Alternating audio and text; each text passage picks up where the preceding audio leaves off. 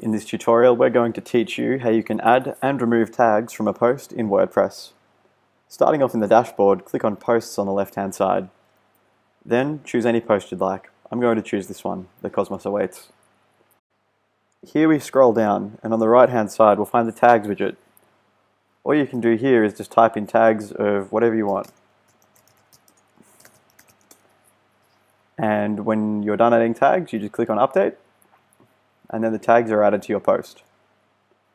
To remove tags, it's very, very simple. All you need to do is scroll down, and on the right hand side you'll find your tags. Click the X next to the tag you want to remove. Then scroll back up and click Update. And that's how you add and remove tags from a post in WordPress.